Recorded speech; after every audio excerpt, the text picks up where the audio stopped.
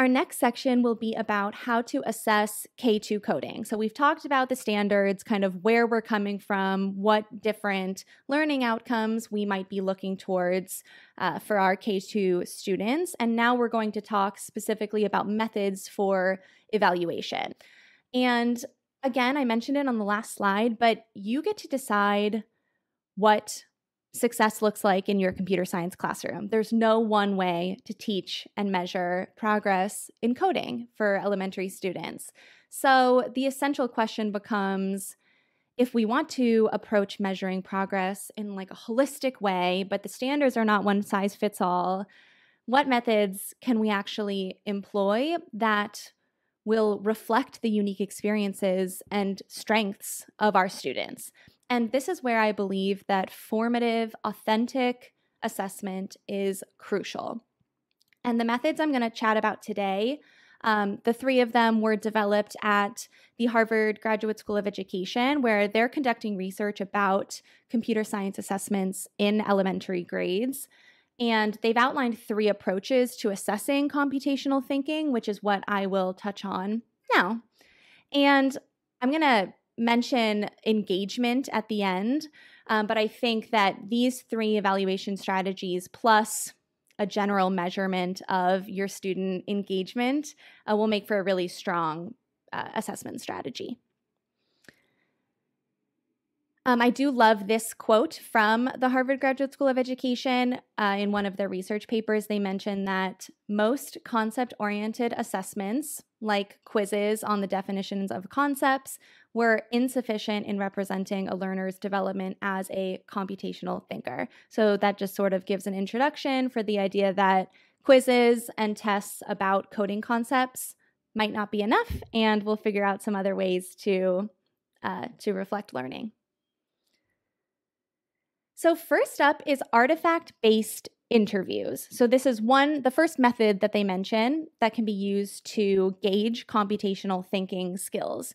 So in this approach, learners are engaged in some sort of conversation about their computational product, so like what project they're working on in class and how. So typically it's called an interview, but I think of it more like a conversation, are with a student using a work sample, something the student has produced, to guide the discussion. It's just a conversation. So basically, learners have a chance to describe what they worked on and why. And there's a ton of ways that interviews like this can happen.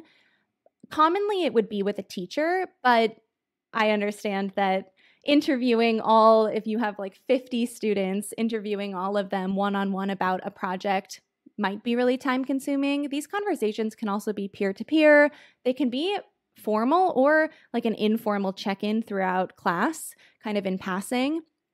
And it can even be tracked with a rubric if that's desirable and will help you stay organized. I included a screenshot here of an example rubric that the graduate school offers that shows some example questions that you might pose to your students about the coding project that they're working on, and then different ways to score their types of responses.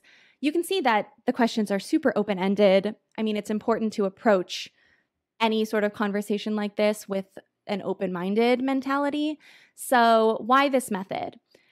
During conversations, learners might offer insights or reasoning for their decisions that you, the teacher, may not have been aware of.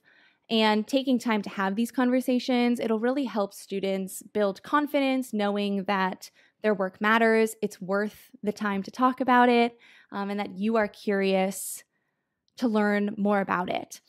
Downsides, as I mentioned, depending on how many students you teach, in interviewing all of them about their work could be very involved. But I just feel like this type of evaluation, this type of interview, when it comes to a coding project where there's so many layers and different mindsets and concepts that are coming into it, you can really dig in and find nuggets of insight that you had no idea your student was thinking about when they created what they did.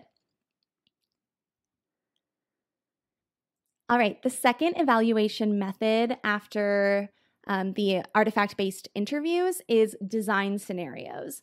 So in this approach, learners will encounter like a series of creative projects or challenges and engage with them using knowledge and skills that they've developed over time. So this method is effective because it invites students to synthesize their learning. They're going to use a bunch of skills that they've developed in new, creative, innovative ways. So as the teacher, you're able to evaluate not only if they're applying certain concepts correctly, like, for example, are they demonstrating an understanding of sequence? Is the code that they wrote or the blocks they put together or the puzzle they're trying to solve, is the answer in the correct sequence, but also how creative the application of that knowledge is.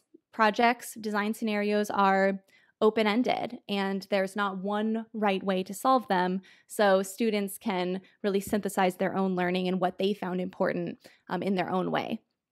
Another really interesting way to use design scenarios would be to do sort of like a reverse process. So you, the teacher, could create a project or find a project that exists online already from another teacher, and then have students evaluate it by explaining what the project does, describing how it could be extended or added to, finding a bug in the project or an error and trying to fix it, or taking the project and remixing it in their own way. So this type of process, where it's like a design scenario but flipped, where the students are doing the critique, it'll really demonstrate if students have a grasp on the mechanics of the project and if they know enough about the content to add and remix it. So I love this assessment method. Students can approach it in their own way.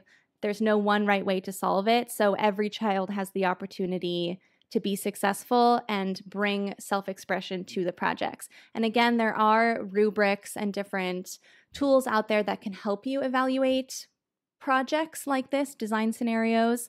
But again, since you know your students best, you can really lead the charge there. And I included images here from different projects we have available at Kodable where this sort of design scenario could take place. And the final method that the Harvard Graduate School recommends for assessing computational thinking is learner documentation. So in this approach, learners are engaged in developing like reflective traces of their learning as an accompaniment to any other creations or work that they've done. So one approach to learner documentation that I've seen for a lot of teachers work well is to have students create a design journal in which they are reflecting on their process and their progress throughout a project. And I think self-reflection like this is really important. It will help highlight areas in which learners demonstrate self-efficacy, self-confidence, and may also illuminate areas where students might be struggling. That's not obvious just from looking at the project or looking at their work, but they might dig into it when asked to reflect on it later. And it's basically just an added layer that goes beyond the what and the when of schoolwork and hones in on the why and the how of it. If we only look at the quantifiable amount of work that a child has completed in a given time period, we'd miss a lot of nuance. So learner documentation and reflection is crucial. And then my final piece on these evaluation methods, what about rubrics, quizzes, tests?